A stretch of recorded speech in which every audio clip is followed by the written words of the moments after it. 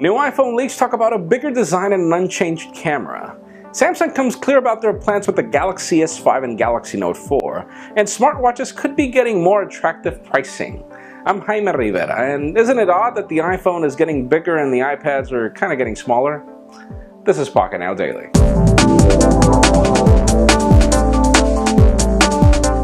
Let's start today off with some official news, as T-Mobile's CES presentation just happened and they've just spilled the beans. The company is willing to pay you for your early termination fees on any of the major carriers to switch to T-Mobile, up to $350. All you have to do is turn in your phone, but then again, even though this is a very, very good deal, makes you wonder how they're going to plan to deal with the fact that their network is still not as good as they'd want it to be.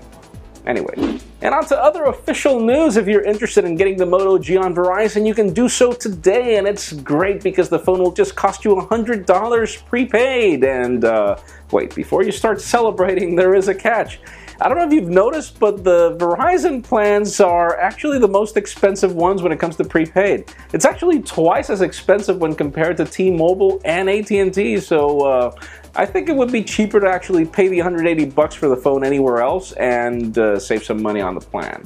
Now, Arcos is a company that we haven't really talked about before, but they do deserve some praise right now. Their CES presentation just finished, and the company is offering us a couple of smartwatches that look like the Pebble, but it'll only cost you $50. And when you think about the fact that that's $100 off the old Pebble, $200 off the new Pebble, and you're getting pretty much the same functionality, hopefully we haven't really tested it yet, it is a very sweet deal. We just hope that they do it very soon. They're promising it for later this year.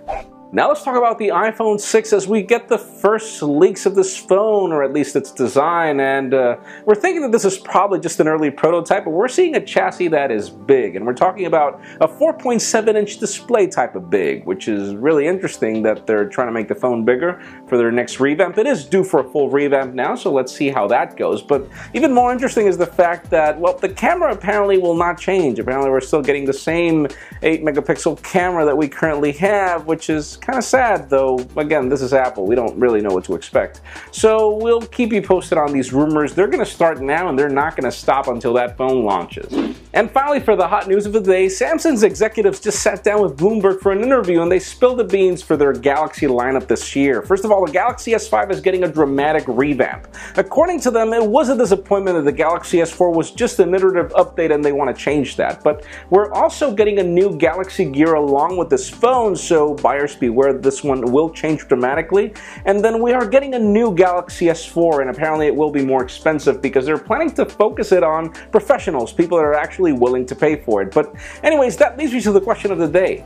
What would be your one wish to change for the Galaxy lineup this year? Because in my particular case, I want a better battery Galaxy S5, like I do. Like, that is like the only thing. I wouldn't care about the update, the design, just a better battery. But leave us a comment down below. What do you want?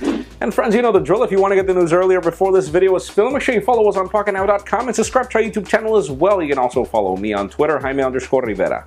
Please give this video a thumbs up if you like what you saw. I am Jaime Rivera. Thank you very much for watching. We will see you tomorrow.